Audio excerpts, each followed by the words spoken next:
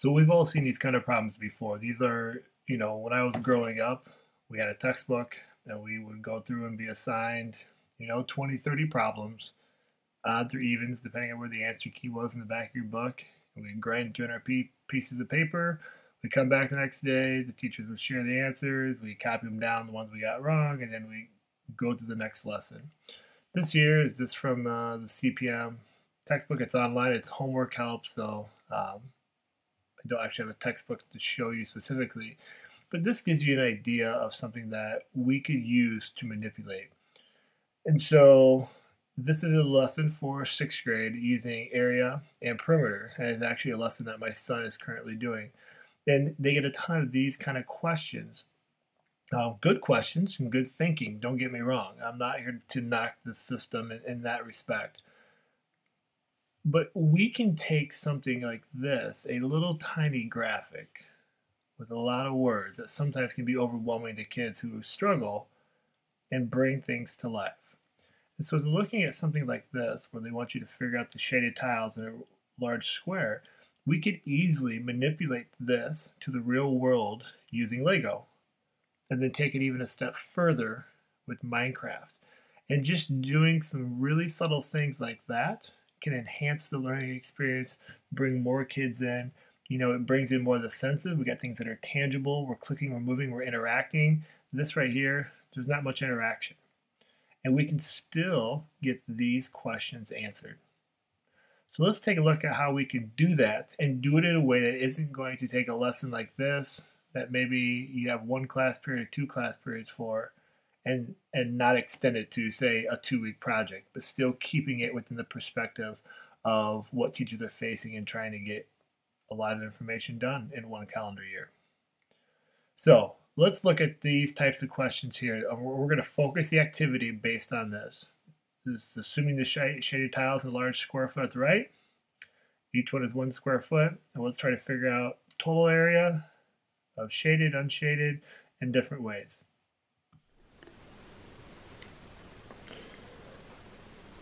Hey everyone, this is Coffee Chug, and what you're looking at is some basic simple tools and toys that have been around for ages. We've got Lego, we've got Minecraft, and this is a flash drive that contains Minecraft education.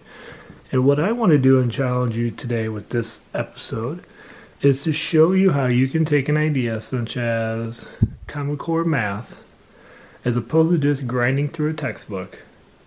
Take a few Legos, a few moments in Minecraft, and enhance the learning experience to truly connect with students and help them understand concepts and the expectations that we all are facing in our classroom.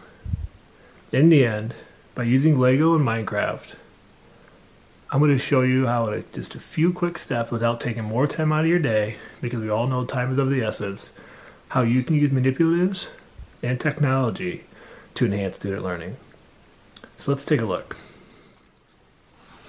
Alright, so something that's real simple. You don't need a whole lot of Lego pieces. What I have here is just a small container of just some random Lego pieces, just basic blocks. And you could use this in group work. So you could have, a container. This is just in a pencil box for a group as a whole. If you had enough for everybody in your class, that would be even better. And it doesn't really cost a whole lot. I mean, simple donations or just buying a regular set will get you what you want. So the first thing that we could do, if you remember back in the textbook, they talked about finding that area and it already provided the sides. So we could take something as small as this, and the first thing we could do is say, what's the area of our playing field or, patio, whatever it is that you want to call it. Now kids can do a lot of things now. With the squares, now they can touch, they can feel these bumps, which I know seems very small, but it's enough to keep kids connected. And so they could simply count 1, 2, 3, 4, 5, 6, 7, 8. 8 by 8. We know we got 64 square feet here that we're working with. And so now you could tell them, pick out 3 pieces, pick out 4 pieces. It doesn't really matter. You could give them the set pattern if you wanted a little bit more control. And so I'm going to say take 4 pieces and design the square. And so now I could just simply add these pieces. Let me pick 2 other colors here.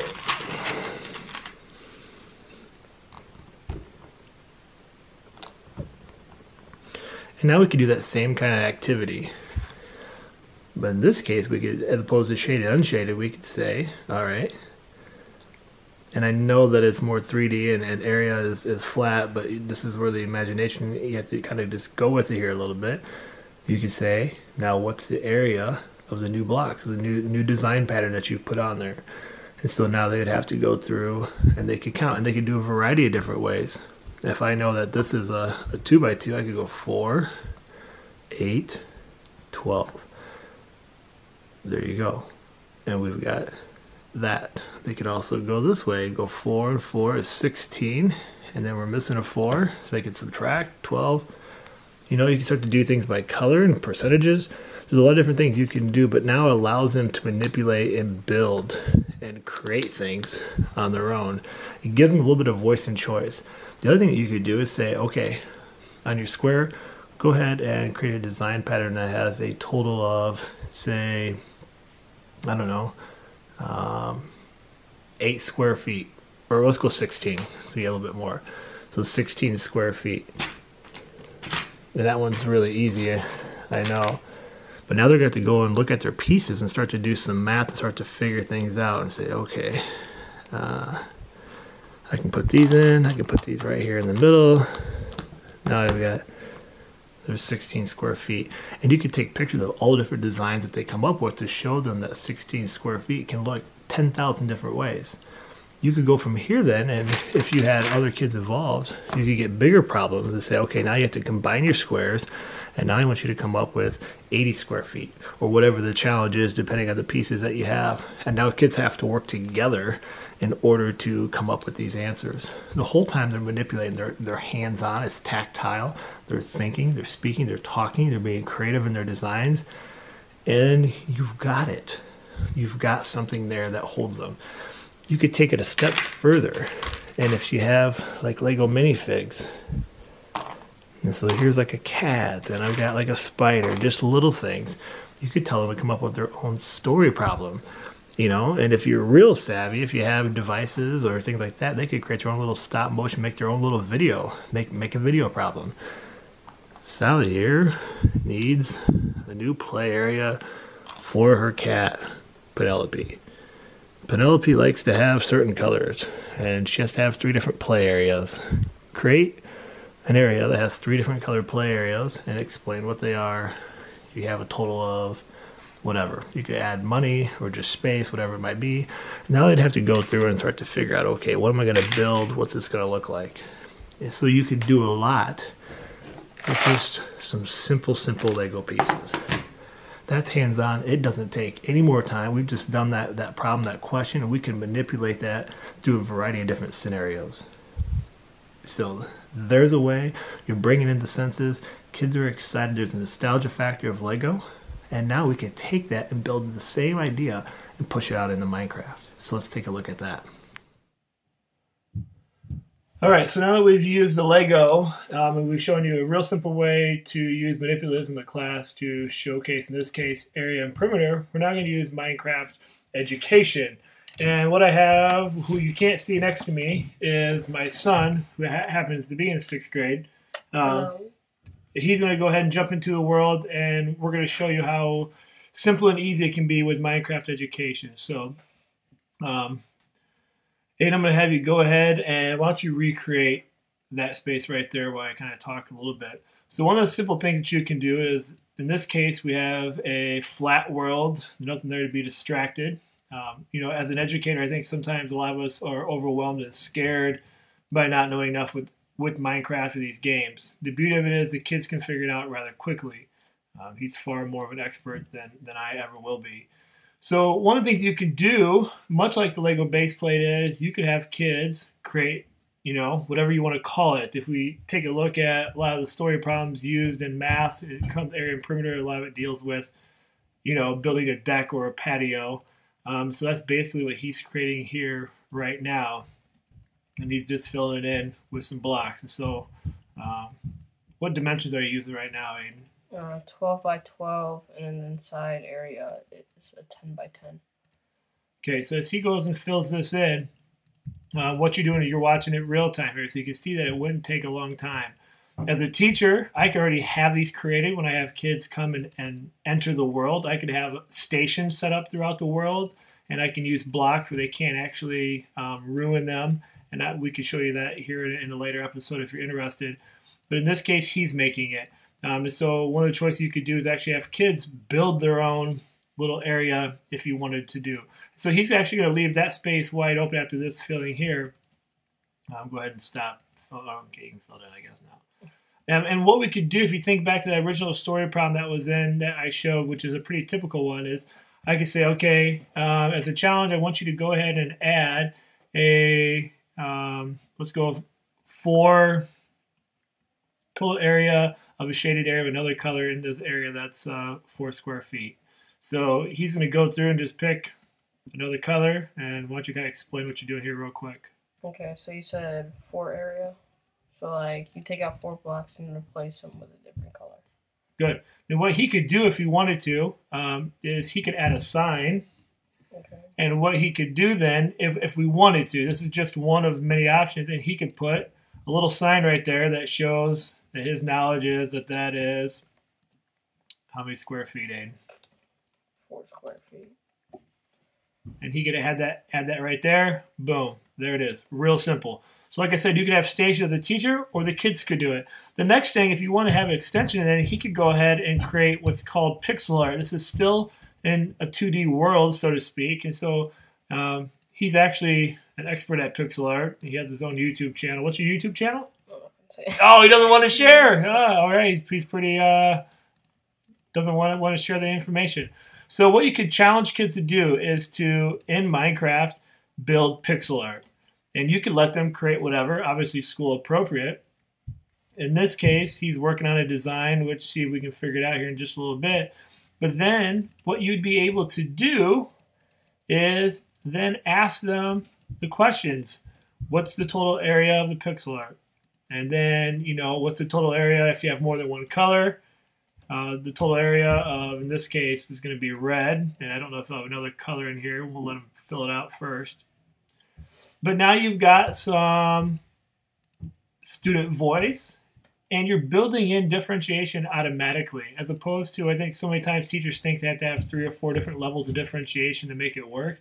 Here, the kids can create their designs as complex as they want. And obviously, the more complex it's going to be, the more math and knowledge you're going to have to kind of figure out and develop. And so it kind of looks like it's the emergence of, looks like an apple maybe. Mm-hmm. How would I ever have figured that out? So as he goes and fills this in here, what you could then do is have them share, in the case of this apple, total square or the total area of the apple, and then break that down by how many square feet are red, how many is brown and green. And you could kind of go through different scenarios this way. The last thing, if you wanted to push, and so area and perimeter, we could then start to get into looking at volume. And so he's going to go ahead now and just create, just up in the air, a real simple rectangle.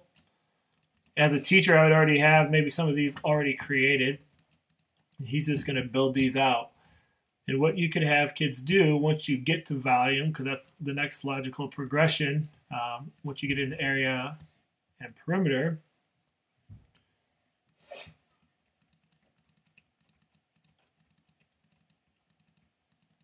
once you just add one more layer on top, so it's an actual rectangle. You could have these shapes already built out, and you could talk, area and perimeter, but now with volume, you could start to say, what's the volume of this rectangle? What's the square footage?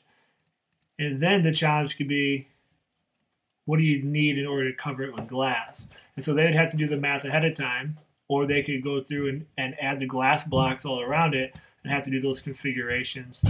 So it makes it a little bit more thought-provoking for them. So they figure out the one, and could they calculate it ahead of time and then build it out and see if they would be indeed correct.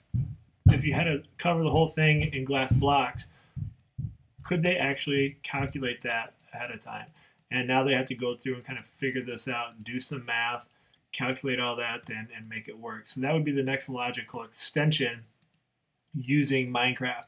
And so as he kind of covers this up here, what you're seeing is it's not overly complicated. We're not using a ton of different blocks, complex. As a teacher, I don't have to have a whole lot built out, but it allows kids to engage. If I were to have 30 students working in this world, we'd have a lot of awesome pixel art. We'd have a lot of things going. I would have stations built already, but you can see that you can get it built. You know, you're watching it real time here. It doesn't take a whole lot of time. That's the beauty of it. The last thing here is he fills this out. What we could also do is Minecraft Education allows for a portfolio. So he could go, when he's done here, he could go back to his Apple and take a picture of his work. So he's got the camera enabled. He took a picture, and then he could jump to his portfolio. And what he can do in the caption then is he can, you know, just quickly explain what he's done. So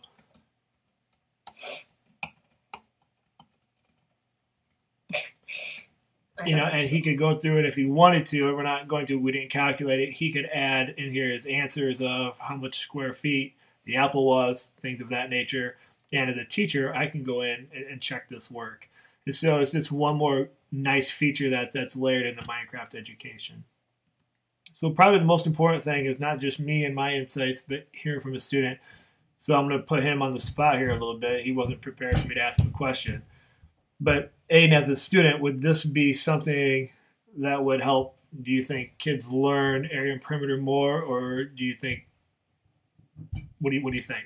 I think it would probably be more helpful than the red textbook that we use, because those are just kind of, in my opinion, boring.